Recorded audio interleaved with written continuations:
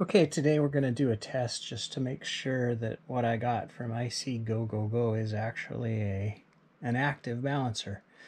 In theory, when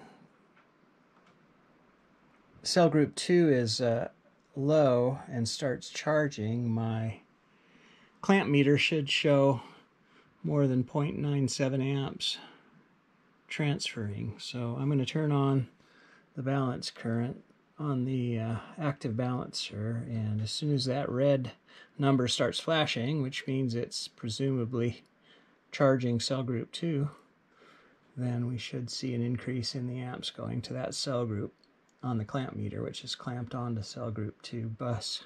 So here we go. There. Yes. There it is. So it's charging close to 5 amps. Actually 4 amps. There was an amp on the bus already just from the interaction between the cells, and now we're charging a different cell group. Cell group 6 is low, so it's being charged. Great. So I just want to talk a little bit more about strategies I'm using to keep my battery balanced, which is this is a 14-pack BYD off-grid, completely off-grid battery configured for 48 volts. So when I first started hooking up pairs of these batteries, I had some issues with the cells getting significantly out of balance. I couldn't really charge or discharge to the full capacity because the cell voltages would go so out of whack when it got to the high end and the low end of the ranges. So the thing that I did to address that, of course, is I paralleled all the cells. So what I do is I have the vertical wires here are a bus that connects all the cells together into a cell group. So each BYD pack has, let me show you here, each BYD pack has a terminal block, and these black wires come in from the cells on this pack. On the sides, of course, they're riveted with copper rivets, and so the cells come in here from the BYD pack, and then the color-coded wires go out to the main vertical bus. This is 10 AWG. It connects all of the different terminal blocks together and allows the cells to transfer energy between each other as they require. So for instance, if a cell in this battery is a little low, the energy from its neighbors who are higher will automatically transfer into there just because of the voltage difference. And then the interesting thing that I found that kind of illustrates how this whole system works is if you take a multimeter and put the negative probe here, which is the main negative of this pack, and the positive probe here, you'll get the voltage of the first cell. If you put the negative probe of your multimeter here and your positive here, you'll get the voltage of the second cell. Here and here, third. Here and here, fourth. So you'll get the base voltage of the fourth cell by putting your probes here. And so once I found that, it was easy to parallel the cells in each tower. So what I do is I have two towers. I have a right tower and a left tower, and each one of these towers are connected to each other parallel vertically. This whole tower is connected vertically parallel. Same here. And then the two towers are connected serial to create 48 volts for our outback inverter. So this tower connects to this tower in a serial manner, positive to negative, and then main negative over here. main positive over here. So with that, what I found is the cells within each tower were staying very well balanced, but the two towers were getting out of balance with each other. For instance, this entire tower would go to, say, 26.8 volts when this tower was still at 26.3. And that happened mostly during charging and again at the higher and lower ends of the ranges.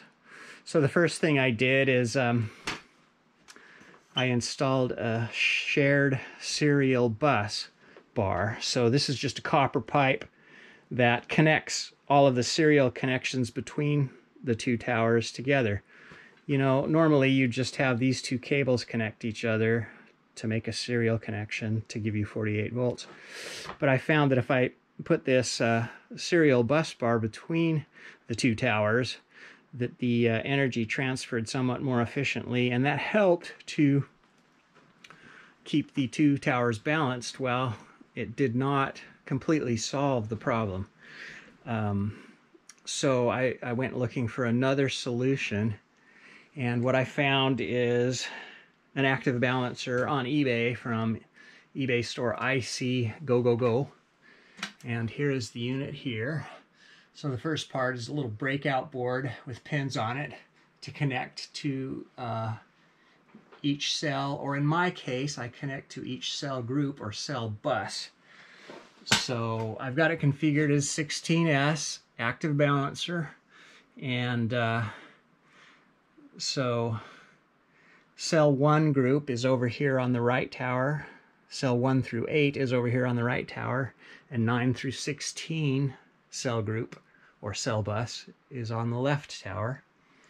And I just have it connected with these radio control model airplane connectors to each bus.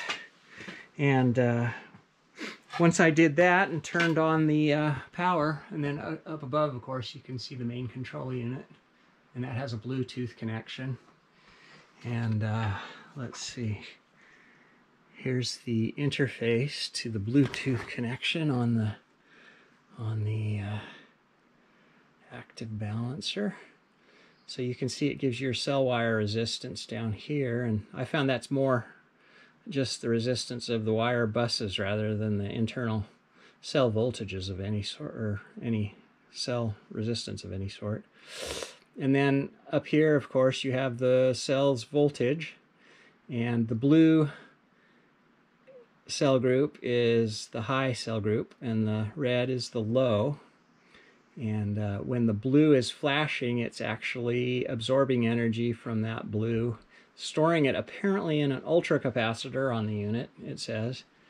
And then when the red is flashing, it's transferring that ultracapacitor stored energy to the low red cell. I have the balance current set to 4.5 amps right now. You can see my delta is 0.006. That's the average difference between all the cell groups. It normally hovers around 0.004, but in order to make a video today, I turned off the balancing for about 24 hours so the cells could get a little bit out of balance, and the most they got out of balance was 0.006. So, but you know, at least I was able to make the video and see that it is indeed an active balancer. There's also a settings screen here, cell count, in my case 16S. You can set the trigger voltage, or the delta where the balancing actually starts. In this case it's 0.005, which is the lowest setting. The max current is 4.5 amps for balancing. There's a power off function, so the balancing will stop at 2.5 volts per cell. And this volt calibration field is for, you just take a accurate multimeter, digital multimeter, take a reading on the battery, and then input that voltage reading in here, and that allows the active balancer to configure itself to the proper battery voltage.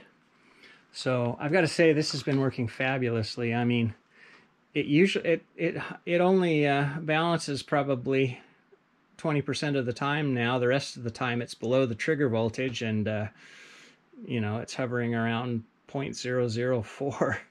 cell difference, or delta. So I'm extremely happy. I can't wait to do a capacity test on this, and I should be doing that in the next few weeks, and I'll post the results on that. But I expect the capacity to be, significantly improved over the individual pack capacity, just because it seems to be balancing the current so well between the cells. I'll be able to start from a high place where I know all the cells are fully charged, and I'll discharge down to a low place where I know all the cells are equally discharged, and I think I'll get a real accurate reading of the capacity of the battery system. But again, I got to say, this system is working fabulously well. And I also want to add that I have no plans to add a BMS to this system, just because the inverter functions perfectly well as a discharge disconnect. So when the overall pack voltage gets low enough, the inverter just shuts off. And since the cells are very well balanced, I don't have to worry about one cell getting out of whack as the whole pack discharges. I rely on the active balancer to keep everything balanced. And then my charge controller only charges up to a certain voltage that's not damaging, and it takes care of the charging. And again, the active, or the charging disconnect, it doesn't allow it to overcharge. And the active balancer makes sure that none of the cells get out of whack when it's at the high end or at the low end of the range. So I think a BMS at this point would just add complexity and failure modes, and I plan to just keep running this way and be very happy. So anyway, that's my system. More updates to follow. Signing off.